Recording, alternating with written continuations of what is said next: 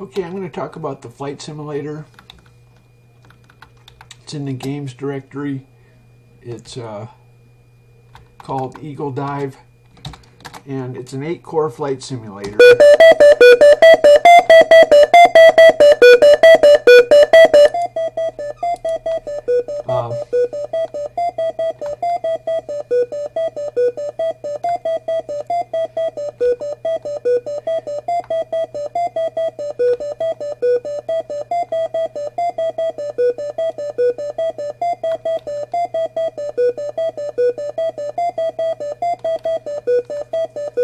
Okay, so I gained some altitude.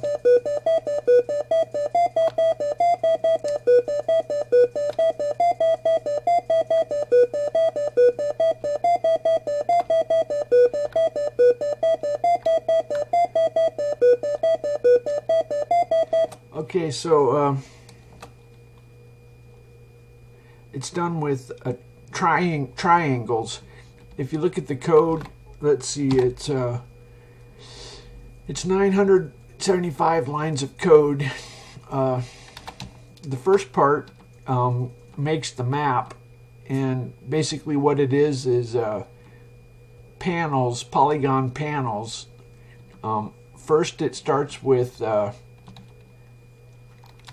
it starts by making elevations by raising up rectangles that are it does a level of a rectangle, then it shortens it, and then puts another rectangle on top, and it kind of builds up mountains.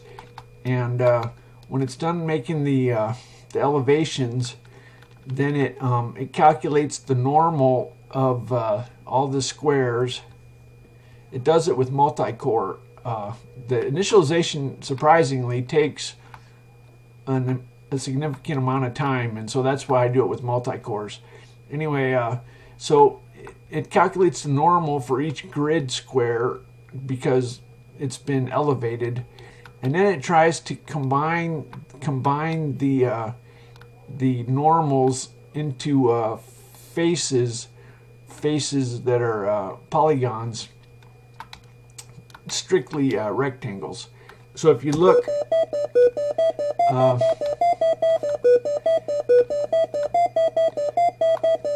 well, anyway, it has a water level that it chops everything off, and it has a level for making snow-capped mountains, and this does not do lighting, shading. This does just some of my programs do shading with lighting, but these are just fixed triangles. They're quads. I don't know, do you call them quads? Anyway, and they have a certain, so it makes a 4-sided polygon with a certain color based on elevation.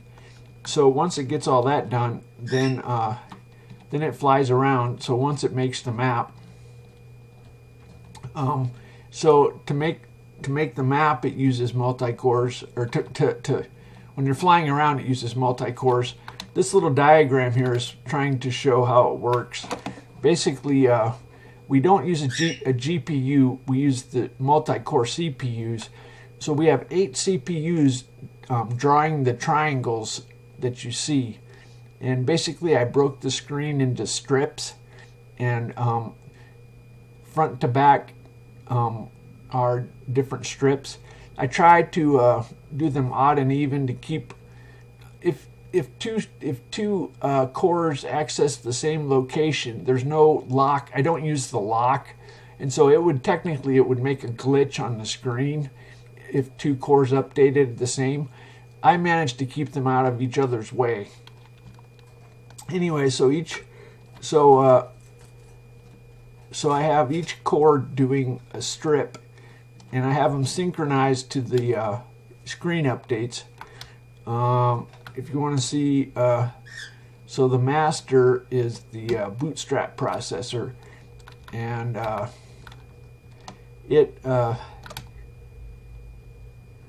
what it does is every update it draws. There it's drawing the fishes. Okay, so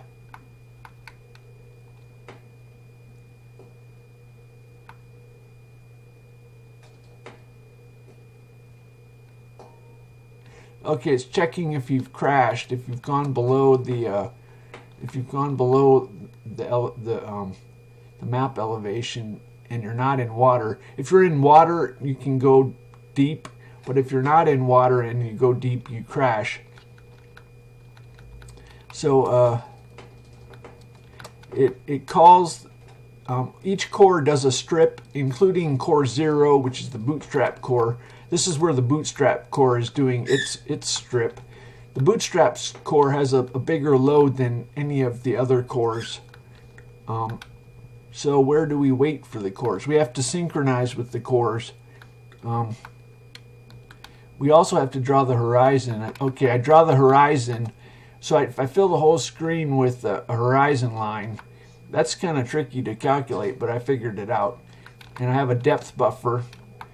And so I start the other cores running with by setting this flag. They're waiting for this flag. And then I draw my own. Okay, then right here is where I wait for to synchronize.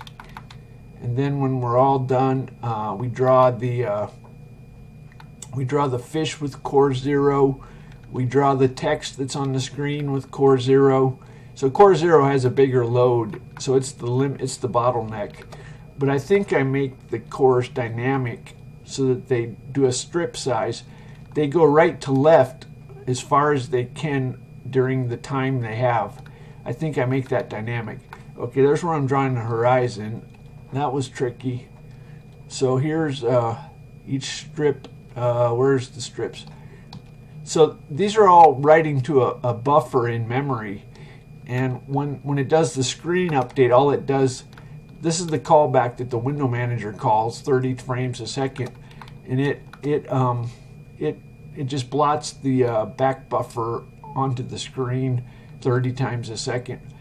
I try to stay synchronized. We wait for the window manager. Anyway, so here's where each core, including core 0, draws their polygons.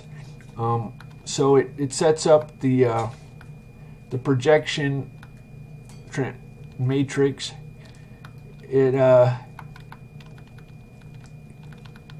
Once it gets the projection figured out, then it calculates where its strip starts and stops, and then it goes through its strip. It's a two-dimensional strip, and underneath is a bunch of bins that form a grid, and those are there's a linked list of panels. You can basically, what I did is I put each polygon I put into a bin, and then when I'm doing a strip, I just go through all the bins and I mark it drawn if it hasn't been drawn, and I draw it. So I fill the polygon. I did a little trick here. So when you call fill polygon, it returns a count of how many pixels. And what I decided was when you're running, if you look in the distance, look in the distance.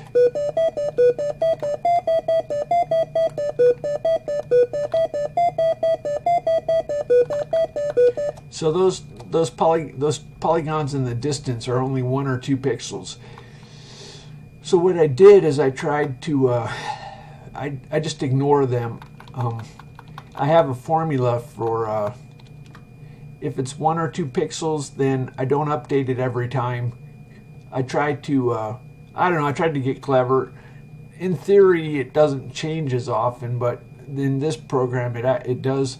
A lot of games don't draw the background so often. Anyway, actually that logic doesn't make sense because I draw the whole screen. Anyway, I decided to count the pixels and then make a formula that made us filter out some of the tiny tiny polygons. I don't know if I think I measured it and it helps just a little bit, not very much. Oh well, kind of silly. So there's got to be a way to, I'm sure you can optimize and get, I just do it by brute force. I have a strip and I just do all the triangles, and I just do it by brute force. I don't think, anyway, my goal is to have, you know, little, you know, 16, 18-year-old teenagers making their own. It's not the same. I think this is different from a normal engine. Am I right? I've never looked at other engines. Anyway, so basically what you do is you draw triangles or draw polygons. I don't think they give you that level of control. So just to contrast, there's another program called Castle Frankenstein. This has 3D meshes that are in my source code. If you can edit them, these are sprites. So you click on the mesh and then you say edit 3D mesh, and you can zoom and rotate them, and basically you place vertices and draw triangles. It's a real pain in the butt. So I have my source code has binary data. I drew my map as a sprite. I drew my monsters as 3D meshes that are sprites. I drew a coffin and a potted plant. So this is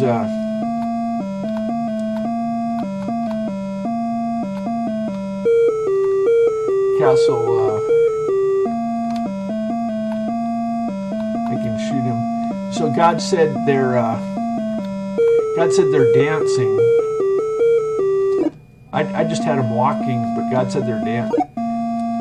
God said they're dancing. I thought that was funny. So I accidentally made a Gene Wilder movie.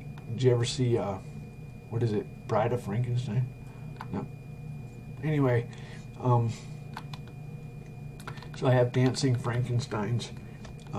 Anyway, that was totally unintentional. That's God puppets you. Anyway, so these are done with dithering, random dithering. I have a probability that it'll be one color or another color, and it does a random number for each pixel, and that's how it does it. So basically, if you want it darker, you set a darker probability, and then it does random pixels. Anyway, so this is one core.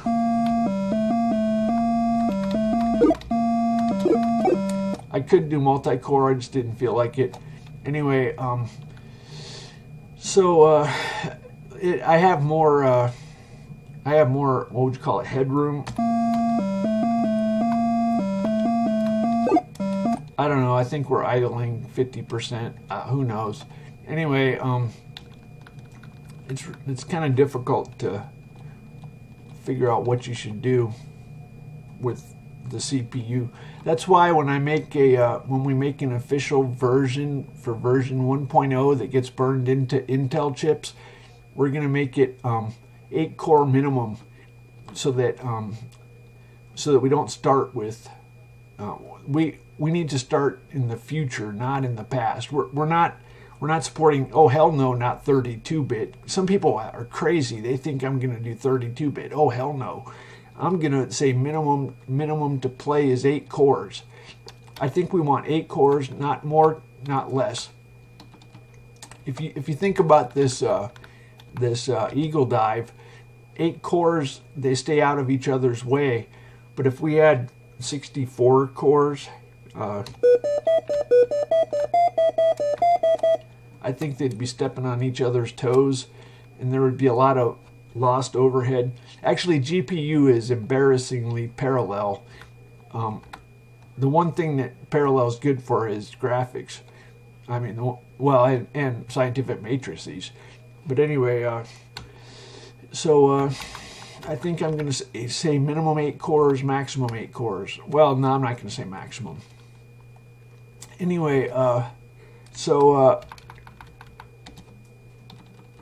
this, as a matter of fact, this has a sprite that keeps track of the map, as a matter of fact, it converts it to a internal array. That's I kind of cheated. It's almost, I don't know. I made an array out of the sprite, and then I used the array. I have a 4x4, so somewhere in here it peaks the, here's where it makes a map by peaking the sprite. It converts the sprite to a DC, which is a device context, and then it peaks it to form a map. And then when it's drawing the map, it goes through each square and checks for a line of sight. And if it has a line of sight, it checks the color. And if it's a boundary between floor and rock wall, if it's a boundary, then it draws a wall. If it's a boundary, it draws a wall. So this is, instead of making polygons to do the whole thing, I make them up as I go from the map. So it checks the 4 sides of a square to see if it needs a wall after it checks the line of sight. So it's kind of got some glitches. You can go into the wall. I haven't figured out,